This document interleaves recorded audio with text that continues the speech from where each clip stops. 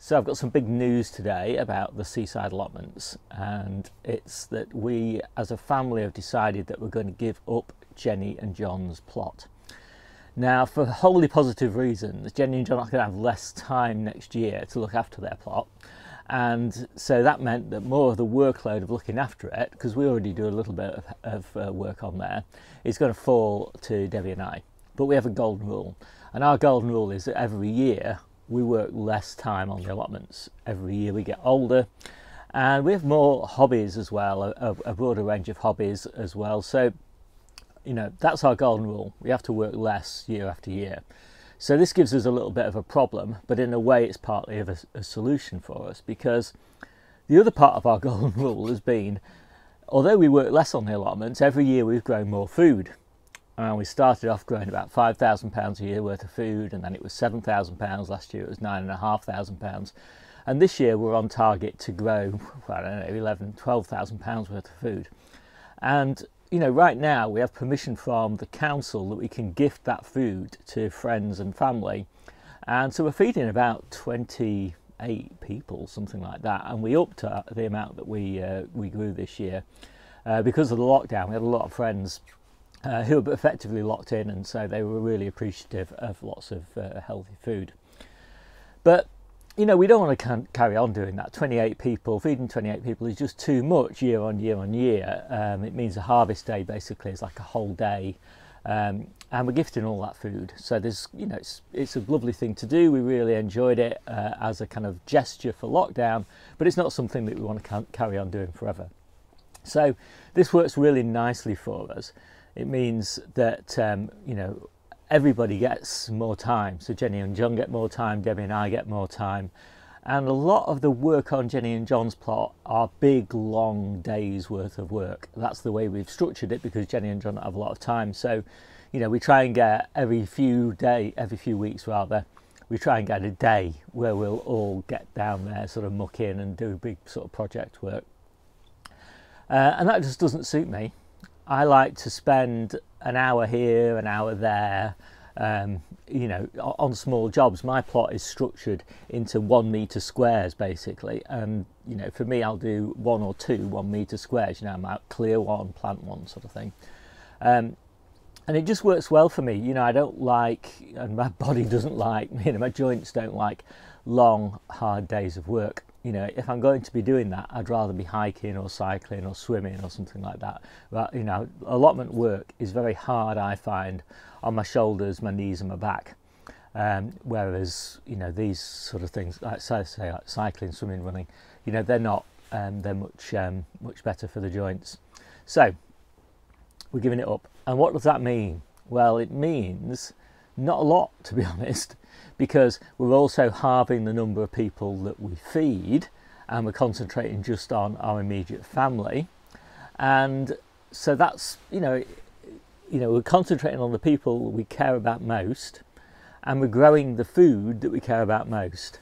So, you know, our objective is to effectively make our immediate family self-sufficient, and we think we can do that relatively easy with the space that we've got, because we've still got the back garden, which is the most productive place that we've got. We've got my plot and we've got Debbie's plot. Debbie's plot we've already transitioned to mostly to a perennial plot, so there's less work there. My plot, there's a lot of work here, but it's incredibly productive.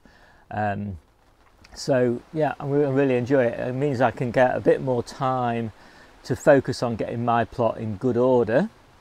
I like it in good order, as people know, anybody who watches this channel. And sometimes it's suffered a little bit just because of, you know, too distracted on other things. So it'll give me just that little bit more time to work on my plot, which will be really nice. And I'm doing some transitions on my plot as well, which I'm quite excited about. I'm trying to get rid of all the areas that really annoyed me on my plot, that weren't very productive, but I just couldn't be bothered to sort out. So I had a big raspberry patch, and the taste of the raspberries was really subpar. And we've got a fantastic raspberry patch at home that provides all the raspberries that we need to eat fresh, and so they're absolutely delicious from the home bed, but they're not so good here.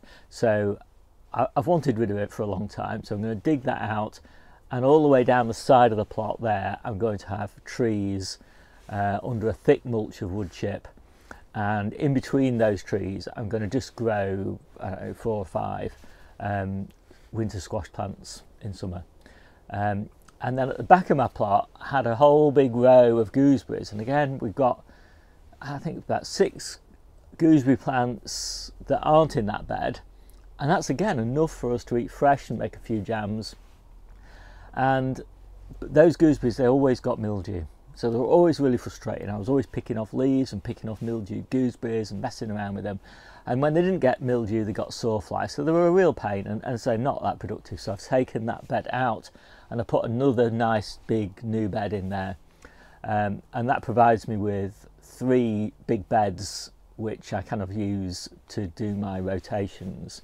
I don't generally do rotations on my other beds very much, but I do for those 3.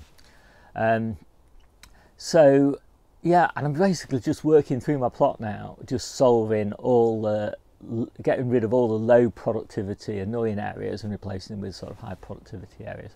So I'm kind of quite excited about the potential for my plot, and we've worked out the numbers, and pretty much we think we can grow almost everything that we grew before on Jenny's plot, just sort of scattered around and rebalanced on the 3 areas that we've got left. And so that's quite exciting. I think one thing that we're not going to grow is we're not going to grow sprouts for winter, so we're still going to do our early sprouts for leaves. They give us sprouts in summer, but we much prefer colettes, so we're going to concentrate on colettes rather than sprouts.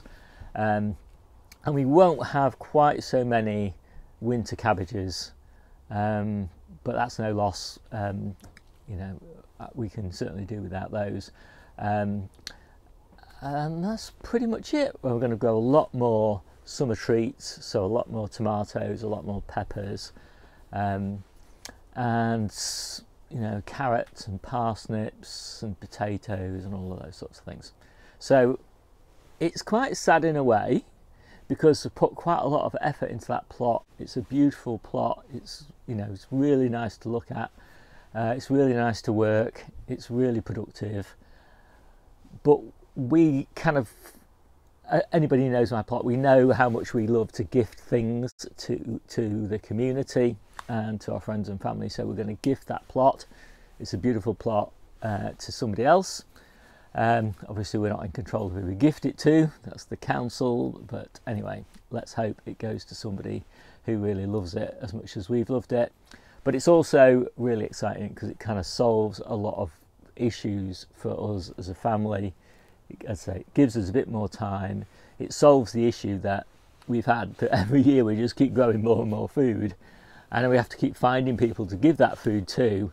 And then the council kind of frown on that because they don't like us giving food to friends, and we just don't have enough local family. So by jettisoning Jenny's plot, we do have enough local family, and as we continue to get better at growing food, more of our local family are coming back to the area. So more of our immediate family are coming back to the local area, and of course those families are growing, grandchildren, etc., etc. So that's more work for us, although looking after grandchildren can hardly be considered work. So anyway, that's it. Big changes, very exciting, and yeah, hope you enjoy watching things as they evolve. My name's Steve, this is the Seaside Allotment channel, and I'll see you soon.